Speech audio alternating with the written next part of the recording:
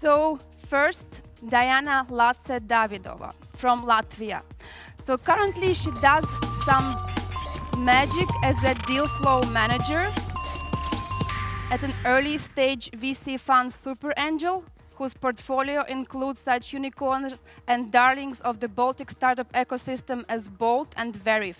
And prior to that, Diāna was also the investment director at Overkill Accelerator and VC Fund. She's also the brain of the Global Shapers initiative here in Latvia.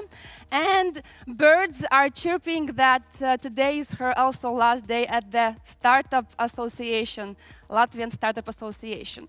Thank you. So let me take my place on this wonderful stage. And then I will introduce our speakers who are joining remotely, but in spirits are of course here. And we have 3 of them. I will go and introduce them in the sequence of the geographical proximity, starting from those who are the furthest away. And first we have Dr. Thomas Kostka, Germany. Thomas' background is truly fascinating. He's been on all sides of the barricades, so to say.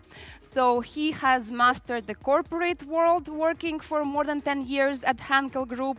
He's also been the front runner of the scientific and R&D front, particularly chemistry and advanced materials. And he's been wearing the shoes of a startup as well, I've heard. And currently he is leading the corporate venture at Altana, which is a global leader in true specialty chemicals. So a virtual round of applause, and hello, Thomas. And then we also have, wonderful, and then we also have Paweł Bochniarz from Poland. He is the partner at Value Tech Seed Fund, an early-stage VC fund focusing on innovations in energy and industrial manufacturing. Aside from that, Paweł is a serial entrepreneur, investor, advisor, and expert in commercialization of new technologies and a guru of startup acceleration. Paweł is also very well familiar with the developmental work because he serves as a board member at the Foundation of the Technology Entrepreneurship, and he chairs the MIT Enterprise Forum of Central and Eastern Europe. So Paweł, hello, nice for you to join us today. And last but not the least, somewhere here in this city, in Riga, we have Ilona Gulchak, who is joining us also remotely. And Ilona is a finance expert with more than 20 years of first-hand experience in the banking industry. She's a deputy chairperson of the supervisory board at Baltic International Bank. And you know, of course, as all the best people always wear many hats, she's also very heavily involved in commercialization of deep tech innovations. Ilona manages investments and strategic partnerships at Commercialization Reactor, which is also a partner of the very deep Tech Atelier, which at the moment gives us this platform to be together. So, hello Ilona. So here we are. And it's a little bit weird setup for me, you know, a lot of excitement having some people here and then remotely, but let's hope we will manage that well. And maybe, you know, to check that technology works properly. It always fails at some moment, but, you know, fingers crossed. And in order to break the ice, I would like to run maybe a warm-up round with you guys. You know, there is a book called We Have to Talk About Kevin. Not sure if you read it, but it's about a teenage boy who one morning wakes up, takes some guns, goes to school and massacres half of his fellow students. Not to be negative, but I think this year another book could be published. Let's talk about COVID, right? And COVID is the official, I don't know, conversation opener of 2020 and 2021. So guys, a quick check-in, how you've been doing in these challenging times, maybe some fun stories to share, some anecdotes. I would love to hear something from you. Let's keep it positive and short. So Thomas, can I start with you? Sure. So what happened last year was a very interesting year for me because I changed jobs. So in the summer, I started with Altana, and I was working through basically all the investments in the portfolio. And I saw a line item in one of our startups that was called private jet charter. And I was like, oh, where did I join here? So I found the CEO of that Israeli startup company, and the story was directly related to COVID because they had a machine setup planned in Hungary, actually, and they couldn't fly out the team of 6 engineers to install that machine. So instead of waiting for regulations and shutdown, they worked creatively around. And they basically hired for actually a price that's the equivalent of like 2 business class flights to the US, that private charter, and flew the entire team, 6 or 8 people in the end, to Hungary with a commitment to stay there for at least 6 or 8 weeks on a row, to be then replaced. And nobody knew in advance when they would come back. Yeah. So it just showed the amazing commitment and also the creativity to just make ends meet in a startup environment. Thank you, Thomas. That's quite a struggle and a challenge, right? Ilona, how about you? How are you doing today? And yeah, anything? I think very, very busy like everyone here. And we were just discussing before we joined that everyone is extremely busy with lots of things happening. Well, just to speak about what I have experienced during this time is that I was able to see how my child studies and in parallel watching some cartoons and still doing quite well in his marks, hitting very good scores. I also was watching how my colleagues who refuse to use any kind of technologies are now very much advanced in those technologies. And myself, I was really lucky to now getting deliveries all the time for all of the foodstuffs. And I was extremely, it was extremely problematic for myself before that to go to the shop because I didn't have time. But now I have my planning skills and I do manage my food delivery. So lots of things, positive, but of course negative, but maybe we can skip these negative things. Thank you, Ilona. I think what I heard yesterday, about these, technologies and us being able to plan our time using screens and so on. And one word stuck to me: screenagers. So now we are all screenagers. There are no more teenagers. There are no more elderly people. We are all screenagers in these digital times. Okay, thank you, Paweł. How have you been doing? Well, thank you. I've been doing quite well. I'm a little privileged because I live outside of Warsaw in a very nice setting, in the middle of a forest. So that really proved very helpful when pandemic hit, and we could take walks with my family here around the house. On the business level, I think we've learned a couple of things about ourselves, and I would say on the positive side, I think we've observed a lot of creativity, right? And when I looked at my portfolio companies at ValueTech, I saw 3D printing company shifting to providing 3D printing services and printing protective equipment to medical staff. I actually saw quite a lot of growth in a company that we invested in that does air quality measurements.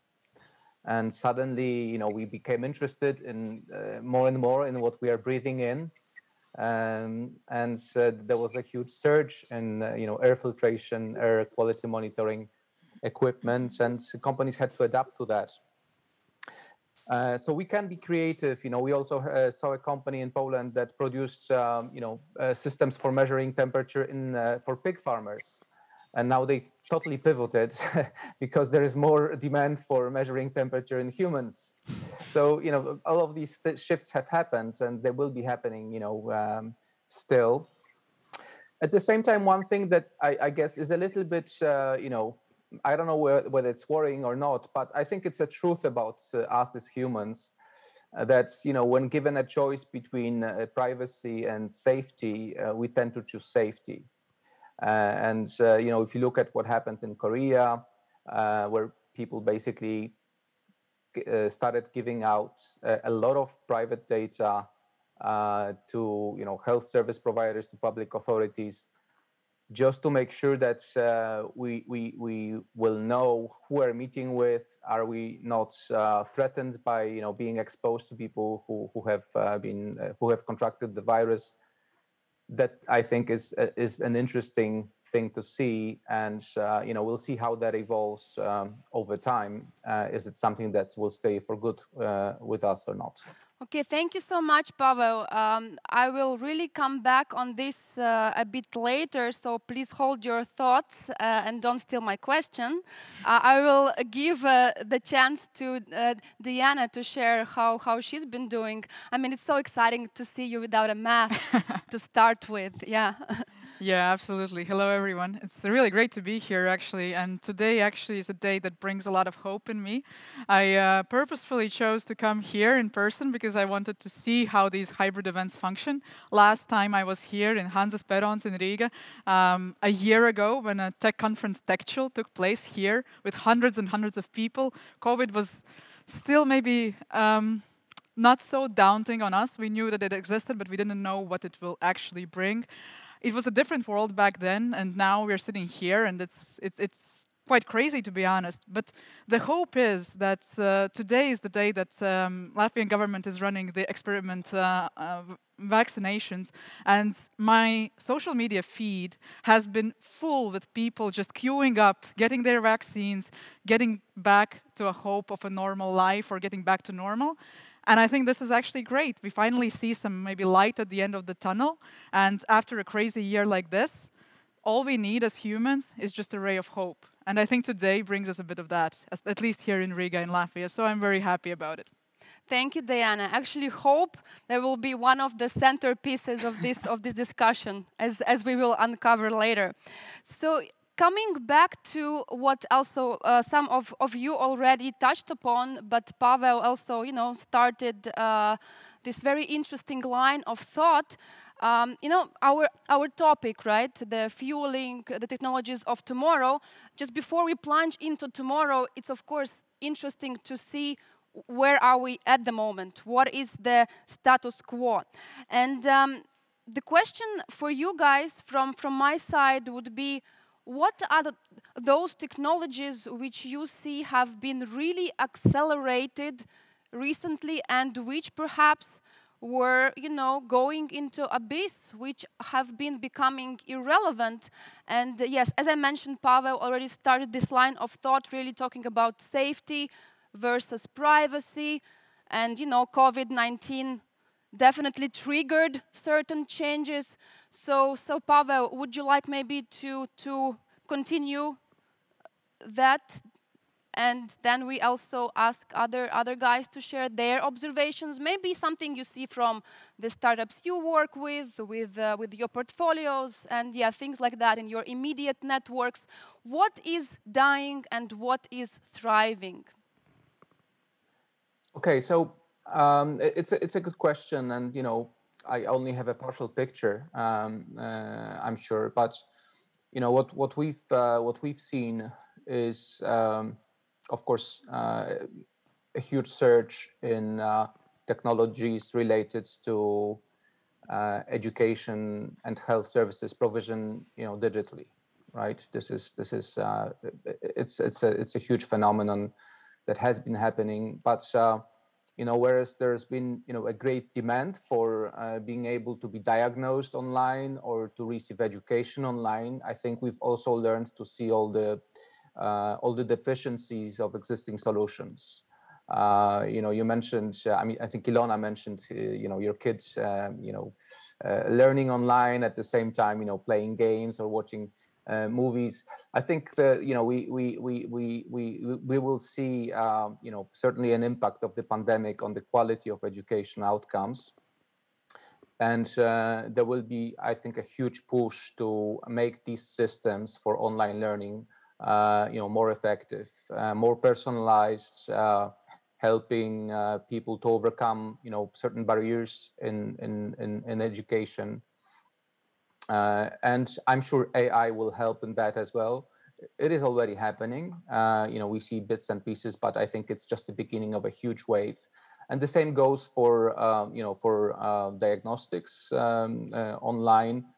Current systems are far from, being perfect. We can do very little, with current technology. And there will be a huge demand to be able to monitor patients' health remotely, to provide some, at least limited assistance. We've seen great startups, for example, one example is a startup that graduated from our accelerator in Poland called Stetomy, which has pioneered research into online diagnosis of lung, anomalies, respiratory anomalies, and big data is already proving to be more effective at diagnosing certain anomalies, certain pathologies than some doctors. So there would be a great increase there for sure. Thank you, Paweł. Thomas, I see from your face that you are really willing to share some more insights. You have a very thoughtful face. So please jump in. Thanks. No, I'm more the materials guy, right? We're into the development of novel materials, chemistry around that. So it's less COVID related, but what I see really increasingly more often is sustainability topics, bio-based materials, biodegradable materials. That is definitely on the rise right now, and it's just reflecting our reality that we need these kind of solutions. The second topic, I think, on the material side is everything around e-mobility. I mean, everything that goes in the next generation, from lightweighting materials to thermal insulation, things like that. Thank you, guys. Ilona, maybe you would like to add, especially knowing that you have quite an interesting portfolio in commercialization reactor, and yeah, over to you. Yes, definitely. We are industry agnostic in commercialization reactors, so we see a huge variety of different technologies being applied in different industries.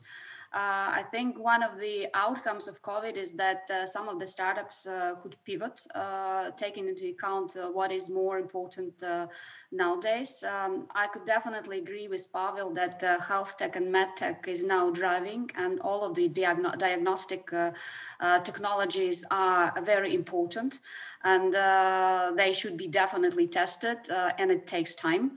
I can also agree with Thomas about materials.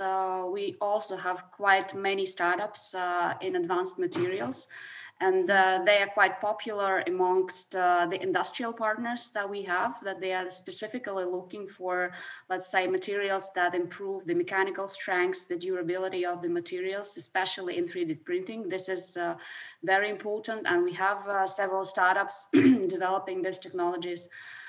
What I can also mention that AI and robotics is becoming also like another hype and replacing some of the repetitive human work in several industries. And we also have several companies in our portfolio doing that.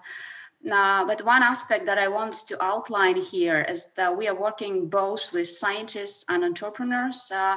We see that now there is a bit of a lack of technologies moving forward because scientists just didn't have access to their labs.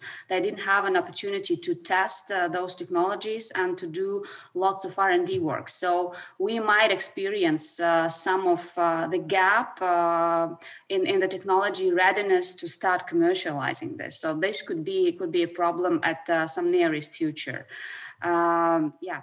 That's a very interesting observation, and I know for a fact that oftentimes commercialization of scientific breakthrough already takes quite long time. So now you would anticipate even longer delays, right, in some cases. Or maybe there will be some... physically out, just because they were physically out of their facilities for some time. Of course, they're willing to explore, yeah, but this is the reality. So yeah, we haven't figured out how to hack that problem just yet, right? Because oftentimes physical presence is also important. All right, so for now we would have from what you guys mentioned, we did have education, AI, robotics, and yes, I agree. I think it was even mentioned yesterday that about 30% of white and blue collars would be replaced in the nearest decade or so. So maybe next year you would have not me on stage, but my chatbot. But yeah, materials and then e-mobility, health tech. Diāna, I will go over to you, but add a little twist to the same perspective, right? So from what I'm hearing at the moment, it sounds like everything is really good. You know, we are fueling the right type of technologies, those technologies which are relevant to the circumstances we are in. But is it really all so good? Are we really fueling the right mix of technologies? Because you guys been touching upon all the great stuff, but at the same time, as every coin, there is a different excuse me, side to it. So the question would be, yes, do we really choose to fuel the right mix of technologies? And the context for this question is pretty straightforward. As you guys mentioned, at the moment, right, we look at education. Digital education makes it possible to carry through the pandemic or whatever it is. So I do have trust in that. The financial technologies allow to bank the unbanked, and you know, now we have a lot of solutions for sustainability, wonderful things.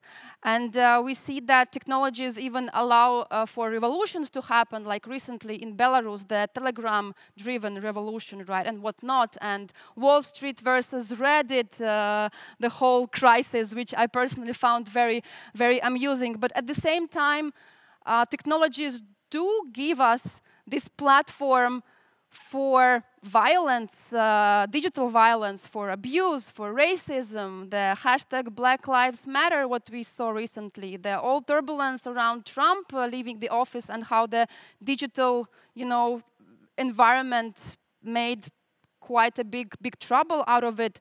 So yeah, now the question is, we as humanity, have we been doing good in that sense?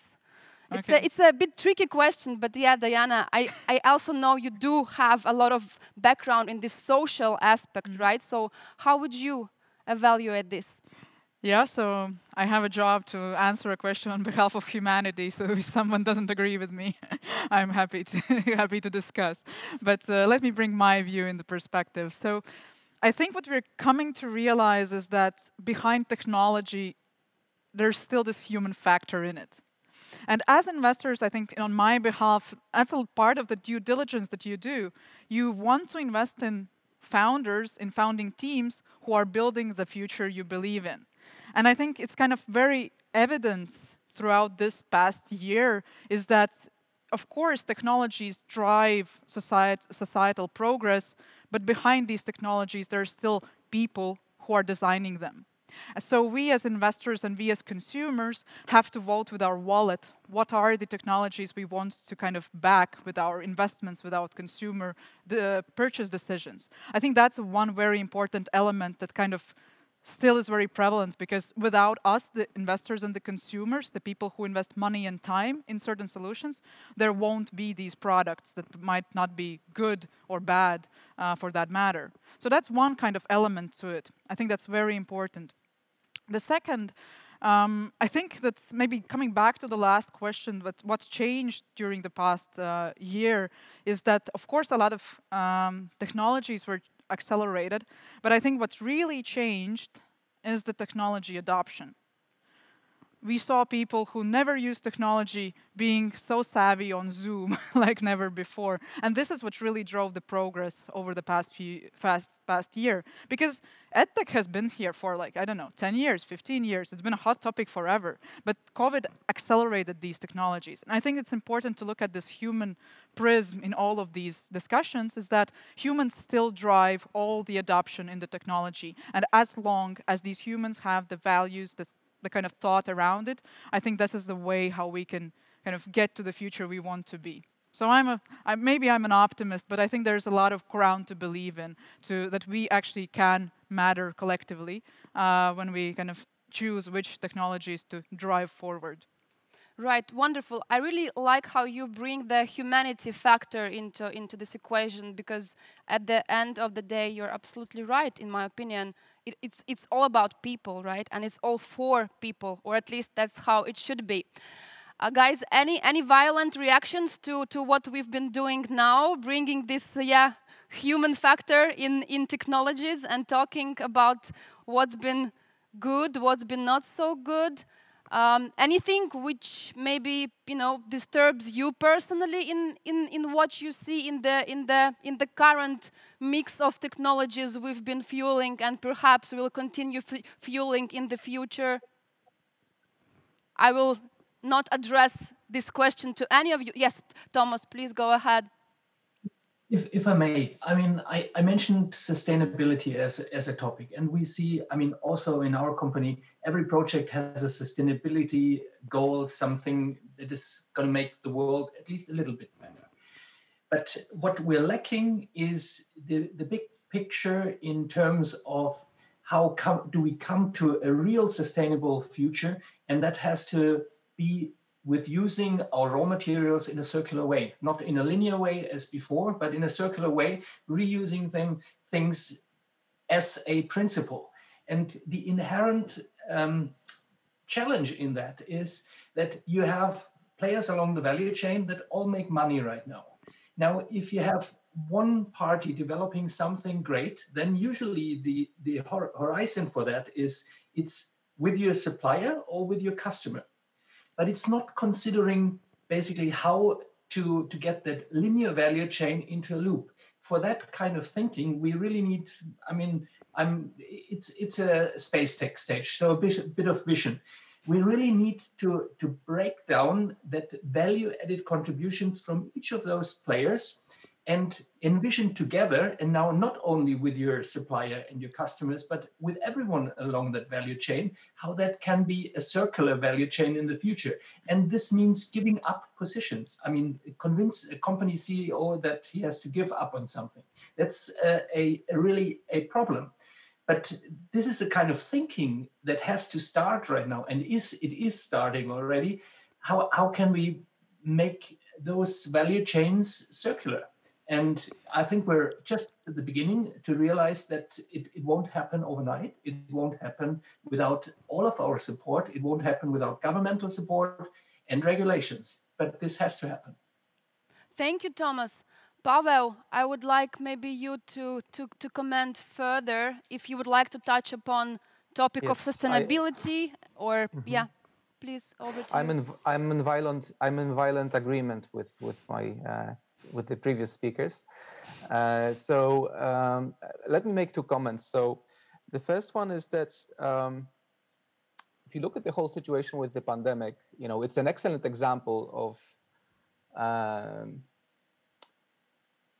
how we need to very quickly get good at solving problems that we have caused in the first place as humanity, right?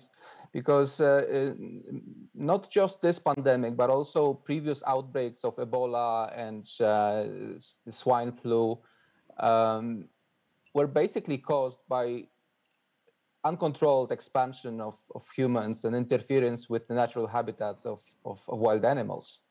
That's how these pathogens were transferred to human habitats. So now we have to be very creative and start solving problems that we created in the first place. And, the same goes for a lot of the clean tech area, right?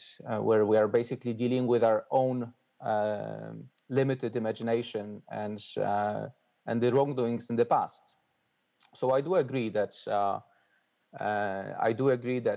we have to look at the moral aspect of investments, the so-called moral capital that is often overlooked by VCs and other investors, in search of profit. I think that we do have to. I agree with Diāna. We have to look at the ethical standards of startups and the founders. And support those who will do good with the technology, because almost any technology can be used either for good or for bad. You look at blockchain; it is used to instill trust in digital networks, but bitcoins are typically used also, frequently also used for money laundering. Internet can be a force for good, like you mentioned with the Telegram revolution, but it's also used to spread fake news and misinformation.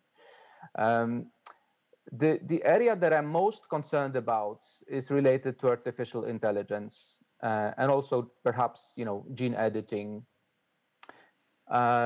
These are areas that are extremely sensitive. AI is probably the strongest technology we've ever dealt with as humanity.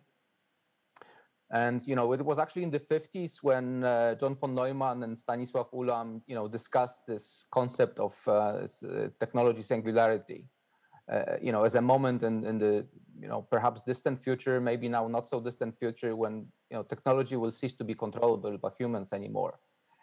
And unfortunately, I don't think we can fully control development of AI. And there are, simply speaking, bad people out there with bad intentions who will, work to use this technology to the detriment of humans. That's what I'm worried about, and I think that's something that we definitely have to look at and think about the implications, but also the possible precautions that we can take.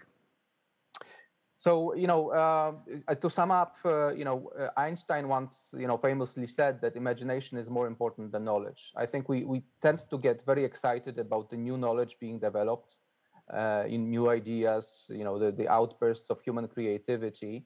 But we forget that we don't spend enough time imagining, how that technology, how that new knowledge can be applied, the positive and negative outcomes. And then we are surprised by what happens.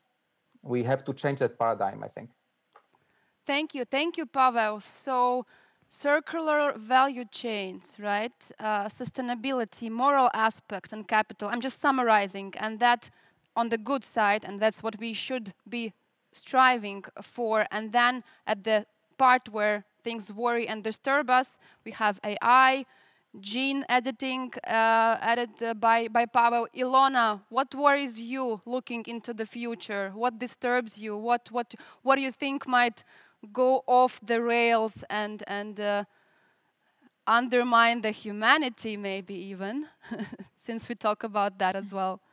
Well, I do believe that it's always about people, not just about technologies, and I do agree with Diāna. The thing that I want to bring to the discussion is that the timing of the investments and also the cooperation between all of the parties involved, because we understand that startups developing their business, they use different types of funding. They start using more grants at the R&D phase. Then they need industrial pilots to test their technology. Then, let's say, a deep tech focused investor comes into play. Then there is a VC. And it's really important that they do cooperate with each other, that they talk to each other. Because when you, let's say, support the technology that no one's need, and you do lots of R&D, and you do not talk to the industry so much, then you might be wasting lots of time and money. And let's say if a corporate VC doesn't want to interact with a startup, or they may be very much risk averse, maybe they are missing something and the technology is not there at the time that is needed. So I think these are aspects also very important, but these players, they also need to talk to each other in terms of what would be the outcome of the adoption of that or this technology. So it's not just about timing, but also about the outcome. So these are two aspects to add to the discussion. So cooperation and timing added to the mix. But I would like still to go back a little bit to what we were raising and perhaps not naming it yet. And I will give it a name. I think we talked a lot in one way or another already about impact, actually, right? So this is a word which was used quite a lot yesterday. And I'm really happy to actually see that. We talk about sustainability and we define sustainability. And we talk about if the technologies are meaningful or they just, add marginal utility to us as society. So impact, right? I want to really touch upon that to continue the logic of this conversation and this eternal battle, which you also touched upon, guys. Doing good and making money. Profit versus impact. And unfortunately, still, at least the way I see it, there is a big versus, not hand in hand, not profit along with impact, but still, I think impact is quite a big underdog in this battle, and it's a buzzword. Many people do use it. Do they mean it? Sometimes I'm really doubtful about that. So, would you agree to that this battle at the moment is being still won by profit? And you know what? I'm really happy I can be asking you about this, because the four of you, in one way or another, represent money, as Diāna mentioned. The wallets which vote, because you guys come either from VC, acceleration space, or also big corporate. So in a way, I do hold people like you responsible in a way for choosing the right technologies to back, right? The right technologies to invest into. Because you can not only fuel them in a very abstract way, but you can literally fuel them, right? So guys, yes, please, your insights on impact. Is it a part of your professional equation?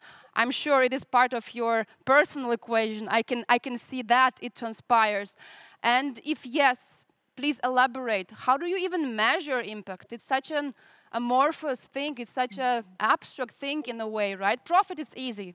How many zeros after the comma and things like that? But yeah, Diāna, I will go back to you again to transition further into this discussion. Yeah, I think it's a very topical question. I think impact is everywhere now. I think it's kind of even crossing the greenwashing kind of line that people have acknowledged that this is a very good PR message, that whatever you do has to have some green angle to it, and maybe people will kind of be more interested in your product. So I think there's a very thin line with doing good and marketing it well. So I think that's kind of distinction we have to make. And when we have could kind of go back to the investment end, I think we are being pressured into the impact angle by numerous forces. One is the consumer force. I think the younger generation coming into the equation, the Gen Zs or whatever you call them, they are more kind of willing to look at the impact angle in anything. And I was just participating yesterday in a Gen Z discussion about what are their values as a species, but as a generation, and impact was one of the top things. So please remind me, Gen Z, we're referring to which to the young ages? people. Yeah, but am I in Gen Z, or there's so many gens, so I'm not sure. I'm sorry to disappoint you, but most probably we are on the millennial end of things. But anyway, that's kind of one part of the discussion, is that younger people kind of care, as always they do. The young people are more rebellious, and they want to hold the companies and kind of everyone accountable, as we see with Greta Thunberg and the other kind of young voices speaking up about climate change and other kind of impact things. So that's one thing. Second is that I think we have kind of regulatory pressure coming in, with ESG reporting becoming a norm in the very soon future for companies, for VC funds. It just becomes inevitable that we need to measure our carbon carbon footprint, that we need to measure our impact as a company, as an investment fund. And definitely for Super Angel, impact is a part of our equation. We are heavily invested in emissionless mobility, actually. We've backed a few carbon neutral companies. We've backed a few new mobility companies. Bolt is one example. We also have backed other kind of mobility companies in this space. So we definitely take into account when making the investment decisions. Because again, coming back to the kind of initial point that we need to be voting for the technologies we believe in. And I think this is not just talking the talk, this is walking the talk. So this is what I urge everyone, and I believe that this panel is on the same page with this narrative as well. Thomas, I will ambush you. So future and impact. Does impact has future? And how do you approach this aspect? Yeah, I mean, impact for me has to be there has to be a quantifiable dimension behind it. So I do see the point that some companies use that as a marketing gimmick as well, but I think it has to be much more. It has to be a quantified dimension behind it. So, for example, for our company, it's really already in the DNA to have every project and add a sustainability dimension to it. We have commitments to basically become carbon neutral in our energy consumption, which we already achieved for our production energy, but we will also offset the CO2 balance for any other energy we consume until, I think the commitment is to 2025. Where there's a lot of investment in renewable energies to basically get to the resource. But that's just one thing, the energy balance. As said, I think we have to come from a sustainability thinking where there's clear-cut dimensions. Economy is one of that. I mean, if you sell the same stuff or half of the amount at a better price with the same kind of specs, so you're doing still the trick, then also this is sustainability. But the environmental, the social dimensions, we can try to quantify. But again, I think we have to come to that circular loop that we reuse materials more. And I firmly believe that there's no contradiction in terms to combine impact and profit. Just one example. So we're developing additives that help recycle plastic. So recycling in a circular way means you can, after the use of a material, you can take that same material as the raw material in the same kind of value of the application. Often, right now, it's a downcycling that you can't reach the quality of the material I mean, the most prominent example is that black flower pot you buy in a DIY store. Yes, you can recycle every plastic into that black plastic flower pot, but that's not the solution. The solution is really to come more and more to circular use of materials. And I think this is the biggest impact from the material side that can be reached. And I surely hope that there's profit in it. Thank you, Thomas.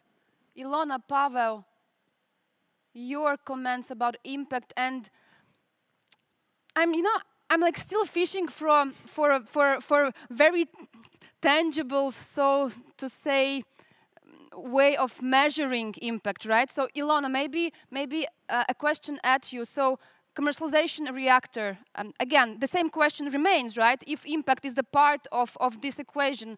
But how do you approach it? Is it in your due diligence list? Like, how do you anticipate for the right impact which technology maybe brings on the table? Because oftentimes there are promises made but not really delivered. I mean, and you just know the right things to say, right? But delivery is a whole different story. So impact and commercialization reactor. How do you guys do that? Well, definitely we do discuss what impact each technology has on the society, on the global challenges that we are all trying to face and solve. What we discuss with startups usually, and this is part of the acceleration program, is the features of the technology. And it's always the list of specific things that are associated with this technology and what do they mean for the society, for businesses, for people. And we usually try to ask entrepreneurs to quantify it. And one of the aspects is, be it environmental footprint, or let's say making something cheaper, better, faster. Let's say we have a startup that has a technology to produce bigger surface zinc oxide, and adding this zinc oxide into the tires, the producers of tires can use less zinc oxide, which means footprint for us all is less. I mean, the environmental footprint is better. So, and it's just one example, but we usually try to actually also educate those who go through our acceleration program that it's not just profits. These are all other aspects that brings this or that technology. Right. Paweł, how do you do that at the Value Tech Seed Fund? Again, impact. Part of equation, not, and to what extent, and how do you measure? Absolutely, it's very much part of our due diligence. We inquire about the potential social, environmental impacts of the technology that startups are developing before we make any investments. And actually, I'm quite positive about how impact investing seems to be growing. I think we of course need let's say more recognition of that, but there is good institutional incentives being introduced globally, like carbon tax, to speed up adoption of sustainable technologies. I think we see a growing interest in triple bottom line reporting for companies. It's not advancing as fast as we would like, I suppose, but it is happening. So I'm actually quite positive about how these things are going. And the greater transparency that is provided by internet also means that companies that do bad practices either internally or externally, treating their suppliers badly, or using child workforce, are going to be exposed very quickly, and the price they have to pay, even in purely economic terms, is often quite high. So this is a positive outcome of technology, I guess. Can I bring a bit of criticism in the discussion? Sure. Yeah, so I think what strikes me, and I agree with everything that has been said, but what bugs me personally is that we are getting quite good at measuring things, but we still haven't figured out what to do about it. Basically, there are a lot of kind of carbon footprint measuring tools and startups and ideas, but we still haven't figured out, so okay, we have measured our footprint, but what should we do about it? And I think that's where the innovation will come in. I don't necessarily believe that planting trees will be the answer to everything, right? We can't really just plant trees forever and cross our fingers and hope for the best. So I think that's a very important thing to take into account when investing, when evaluating companies and so on, is actually one side of the coin is measuring and saying that, yes, we are compliant with this regulation, or our carbon footprint is zero or whatnot. But the other question is really, what can we do about it, not to meet the bare minimum, but actually exceed that and do something for good? And that's where a lot of innovation is going to be there. So that's just a point I wanted to throw in here. Yeah, funny thing you mentioned it, measuring but not perhaps being able to act on it, or not knowing what exactly we measured here, what are those numbers used for, right? Another example would be the very happiness index. Not sure, guys, you follow that kind of indices. I do. And it's quite amusing how at the time when we learned in a way to measure happiness. Another philosophical question, how do you measure that? But you know, there are some tools.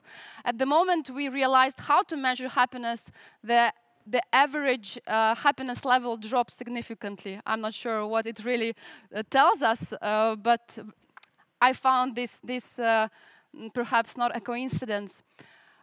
Paweł, you mentioned impact investing, and I would like to throw a question up for grabs for you guys. So explain to me, what is impact investing, but in a very simple term, if possible, and how exactly that happens. Impact investments, do you do the, I don't know, again, remember, profit, impact, how do we factor those two in this equation, and do we do the weighted average of profit and impact? If we do the weighted average, what are the weights? So yeah, please, impact investment. What is that? Everybody talks about that. Yeah, well, let me say, let me start by saying that I look at it much more broadly than just through measurements. You know, as I think Peter Drucker famously said, not everything that we measure matters, and not everything that matters can be measured. And I think impact is one of those intangible things also that is very hard to grasp. But for me, it's much more about than about counting weighted averages. For a VC investor that I am, impact investing starts actually when you start building a fund. It's by developing a thesis that stresses sustainability as an important component. It's by attracting investors into your fund that have an appreciation for that, who share your perspective. It's by managing the VC firm in a way that is sustainable, that is respectful, both internally to VC firm employees, but also supportive, constructive to portfolio companies. So that's and of course it's about investment criteria, but it's a much broader thing for me. Right, but then again, the question for Paweł and all of you, what Paweł was mentioning, that of course impact is so hard to measure, so we resort to appreciation of startups and partners who have shared values with us, things like that. But is it really like enough? Like, how much appreciation is enough to make sure you want to work with them? Do we really just rely on our gut feeling? Don't you think it's quite easy then to make a false impression, and again, while labeling ourselves and the activities as very sustainable and impact-oriented, actually do the opposite thing? So is gut feeling enough? I'm just having a question. I have a doubt rather, if impact is not some kind of institutionalized thing, or I don't know, measured thing, then perhaps we will just fall short on capturing it in a proper way. Any volunteers? Let me just throw in just one more comment, and then I'll shut up. So I think impact cannot be just limited to environmental measurements, right? Once you start doing it, and once you only look at carbon footprint, which is a hugely important measure in the situation we are in, but if you just limit your perspective to this, then very soon you will end up in a situation where impact is about what other people are doing. We all have impact on the quality of life of people we are working with, our families, our employees. As an investor, on the quality of management of portfolio companies. This is also an area of impact, and it can be measured more or less precisely. Sometimes certain things are intangible, but I think it's much more about philosophy of investing than about one or two metrics. We have to start measuring impact with ourselves, and think every day, what is going to be my positive impact today? So that's how I look at it. Any more comments? Yes, Ilona? Also continue. Well, yeah, if we go deeply philosophically, we do things and we impact everyone else around with our activities. And I think everyone should define what is the focus of that impact, be it environmental or anything else, be it security or privacy. And then going into this focus, I think it is important to have very different angles and very different views. And I go back to my idea of cooperation of different partners in the ecosystem. You need to understand different way of thinking of each one involved. Because if you are the only one making this decision, then you might be wrong. And it's in human nature to make mistakes. It's really normal. So I think it's also our responsibility to understand different viewpoints and also the impact that we are having with our decision. Having only single view might be really negative. Yeah. So I think that's the aspect that is very important to keep in mind. Thank you, Ilona. I'm glad you're mentioning it. And in this age, when we have abundance of information and lack of attention, I think communication is becoming even harder. There are so many tools to communicate, especially now, all across the world. The world is small, The world sleeps under the same blanket by now, and yet we fail to actually have meaningful communication. Oftentimes across countries, across different stakeholders within the country. Here in Latvia, we are quite sinful of that. A small country, but a few stakeholders, including the government and whatnot, right? The non-government sector, private, corporate. So yeah, it's quite a challenge. And I remember a year ago, I was part of the panel at the Tech Atelier Riga 2020, it means, no, it was cancelled last year. No, it wasn't, sorry. The COVID has messed my memory, but it was, yes, another remote setup, and we were talking exactly about that, how stakeholders do not communicate despite all tools being available to them. Guys, as we will have to wrap up this discussion pretty soon, I would like, to run a little shock therapy for you. I would like to pull out your crystal balls now, since we are talking about the future, and put those on the table. And I would like to invite you to bet if you had all the money of the world, or your life maybe. Well, no, I will not take your life, but to place a bet on one technology or tech sector. Okay, we don't have to be so specific. Which tomorrow will allow us to survive and thrive. What would it be? Be as futuristic as you like, no strings attached, and it's non-binding. You don't have to promise me that, but yes, your bet, what would that be? Thomas, I will start with you maybe. Obviously, my bet is on advanced materials. I mean, I'm betting since a couple of years now. So if anything can change how we produce energy, how we get things in a circular economy kind of fashion, then advanced materials will play a crucial role there. Right, Diāna, back at you.